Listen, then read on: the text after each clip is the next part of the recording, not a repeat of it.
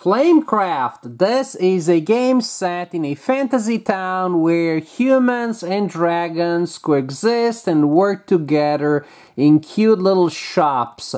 And I gotta tell you, the art of this game is out of this world, out of control cute. It is just so nice. It's totally lovely. But when it comes to the illustrations of the dragons, the environment, the settings, the people that work there with the dragons, there's a lot of humor and funny references when it comes to these shops. Hello Nursery, the bakery, of course, is Critical Roles. Get it? It's just so nice. And some of the upgrades, again, a lot of humor there, as you can see in the Espresso and Hobbycino that can be added to the menu, the potable potions. A lot of fun stuff. The mat also on which we're gonna play and that we're gonna use to organize components is a rollout mat, a single mat, and it's pretty long. Yeah, so you will wanna have players sit on the long side so they can still get a sense. And the shops are added around the mat, so that means that no matter where you're sitting, some shops are gonna be face up and some face down, upside down, and that's the way it is. We have artisan dragons. During the game, players will play some of those from their hand, and the point is to add them to shops that have a matching symbol. So Cinnabon can be added to Critical Roles, for example. And these dragons, all the dragons of a certain kind have the same symbol, have the same ability, have the same illustration, but they have unique names, which is a really cute touch. So we're gonna have these dragons, they're gonna come from our hand, and then also using game effects we can acquire more from that supply, and when one is taken, then another one comes from that deck. Here we have another deck of fancy dragons. These are used to score, and there are two kinds, the ones with the moon and the ones with the sun.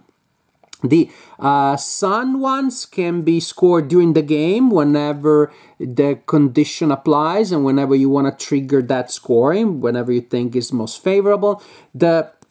The night ones are kept secret. The other ones also keep secret until revealed, but the night ones are kept secret until the end of the game, and they score only at the end of the game. And again, there will be game effects that will allow us to take fancy dragons into under our protection.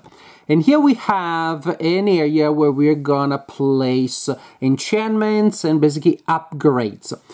And that's one of the main elements of the game. You're gonna collect resources so that then you can collect these enchantments and attach them to stores, because that will score you victory points and give you other kinds of advantages.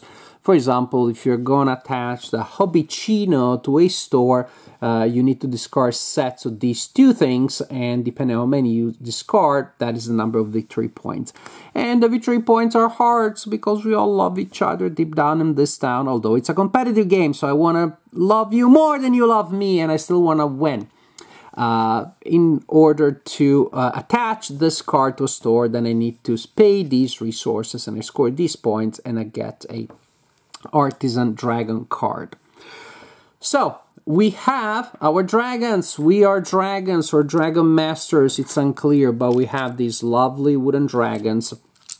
And as I said, the main idea is you're collecting these resources from the shops and from various cards, and then you're going to spend them to acquire these enchantments, scoring points. And the resources are represented by those tokens there. So we got bread, steak, lettuce, ambles, diamonds, and potions. And then we have coins, and coins are like wild resources. You can use a coin to pay for any cost that would be paid for by any of those. The other way is not true. So when you have an ability that lets you take any one resource, you cannot take coins. Coins replace resources, but coins are not resources. It's like a Zen riddle. When it is your turn, You will start your turn in a shop, and when it is your turn, you need to go to another one. We really want to enjoy all the things that the town has to offer, and so you must start your turn by moving your dragon to another shop. It may be that as you go there, oh, hello, there's a friend there. If you go to a shop that already has dragons in it, you need to give a resource to each player who has a dragon there. After you do so, you have a choice. You can gather in that shop, or you can enchant in that shop. And you go through all of the steps, and this player right here is very well done. First, you gain goods, coins, and dragon cards that are listed there. Meaning, for example, if I'm going there right now, then the only things that they gather are 2 breads. So you see that icon there and that icon there. Maybe later on, when that store has been enchanted, so has had an enchantment added to it, now then going there would give me 3 of those 3 breads right now. It may also be the later dragons have been added, so now going there gives me more still. So first you gather whatever goods are there, and then you may place a dragon card. You may place a dragon card if the dragon card, the symbol, matches one of the symbols in one of the empty slots. As you can see, some slots are taken, some are not. So those outlines, sort of like light brown, indicate the matching symbol, and the other color on the right, the other symbol on the right, indicates the reward. So if I place a dragon there during my gather phase, I'm gonna collect a coin. If I had a dragon matching that symbol and I was placing that dragon there, for example, I placed lovely Flambe there, then the reward would be indicated by that symbol, which is one of these fancy dragon cards that score more points at the end of the game or during the game. So remember, we were resolving the gathering phase. Yes, it has a number of steps. You collect goods, you may place a dragon, then you may fire up one of the dragons, meaning dragons have abilities there, and you can use one of those, such as placing a dragon or drawing a dragon or a variety of other things. And of course, the dragons will tend to join shops in patterns, but then the potion wants their abilities to swap with dragons in town, so then the combination of dragons in the shops becomes more lively as these purple dragons start doing their things. They get all fired up. You may also use a shop ability, if any. The shops that you see here on the board are the starting shops, and they do not have special abilities. But then when a shop is entirely filled up, then another shop will come from a deck. The deck that you use is not going to be this deck. You will select cards from this pool of cards here at the beginning of the game. But then from the deck that you will have then, you will draw new cards that are added to the town. It doesn't matter in which slot they're placed, as long as they're placed in an empty slot. And as you can see, these cards here, these upgraded non-starting shops, they do have abilities, and that's the ability that you will solve if you're gathering in that shop. And I'm also taking this opportunity again to show you the really unbearably adorable art. It's just so good. The only negative I have to say about this art is that now I want to go and live in that place. So it makes me a bit sad that I can't just move there. That's the only negative I can think of. So, gathering. That's how you do it. You do all of those steps, and you can see you can collect a lot of stuff with a simple gathering action. Or after you reach a shop and you possibly give gifts to dragons that are already there, you can enchant it again. In which case you choose one of the you choose an enchantment with a matching symbol. So right now it happens that that store doesn't have any. But if I had the right resources, 3 breads, 2 diamonds, and possibly coins to replace those, then I'm in that shop, and instead of gathering, I can enchant it. So I pay that cost, I gain that adventure, I enchant it, so now that is becoming more valuable. Again, you collect points from that, and after you do so, you may fire up any number of dragons. Right now, there will be only one, but suppose that later, especially because of some switcheroos that happen because of the funny purple dragons, there are those abilities. Then when I enchant that shop, I can use any and all of those. That's pretty cool. That's pretty neat.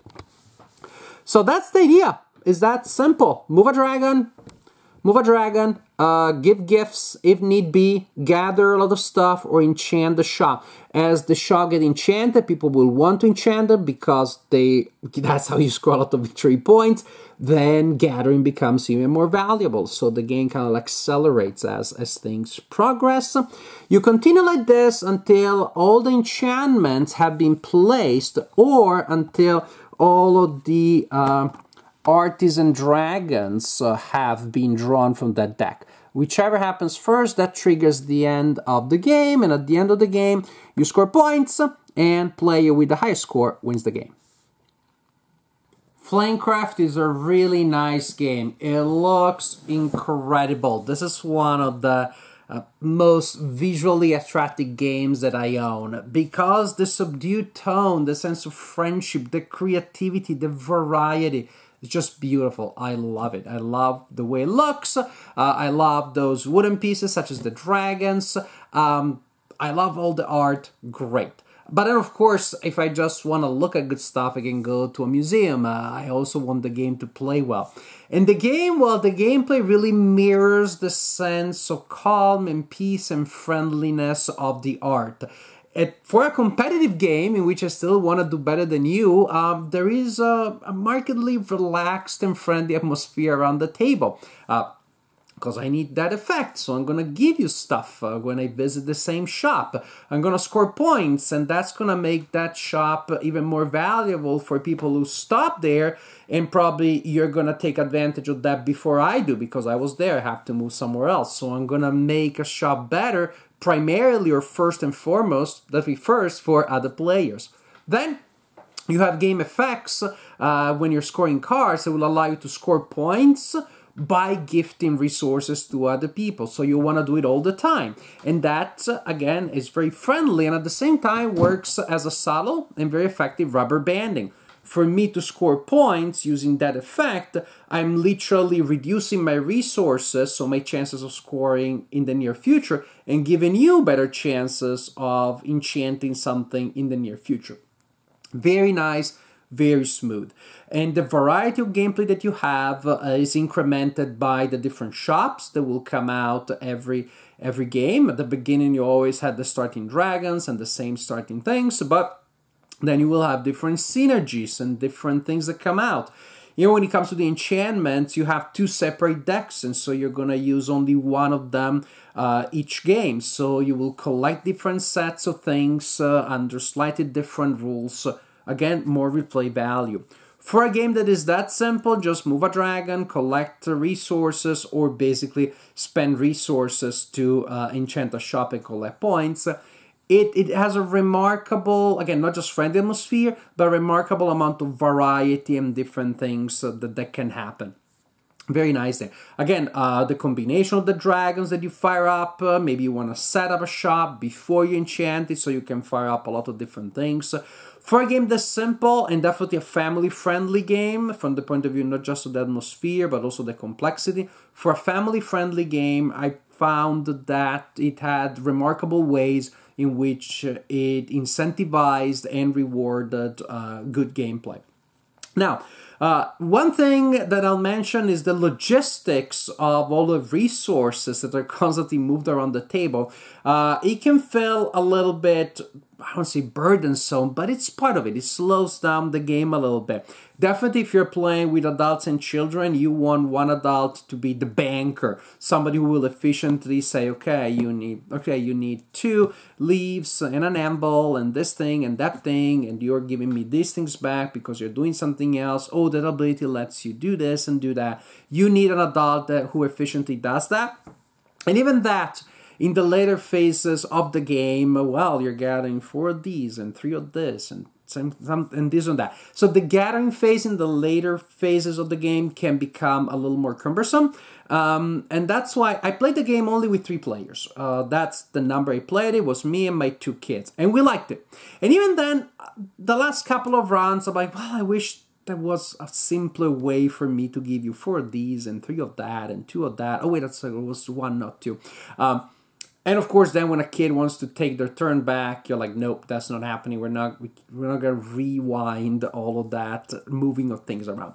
So there's that element there, which again, with 2 players, I think that's gonna be no problem at all, especially if you're playing it like play your spouse kind of situation or adult. 1 adult, 8 kid. With 3 players, again, sometimes there was a little bit of that, but we were having so much fun overall that didn't ruin the experience. I don't think I want to play the game with 4 players, because then I'm afraid that that's going to slow down the game, and just the management and logistics of resources is going to make the game a little less fun. But in general, especially with 3 and I assume 2 players, this is a fun game. Fun, family-friendly, very smooth and nice gameplay.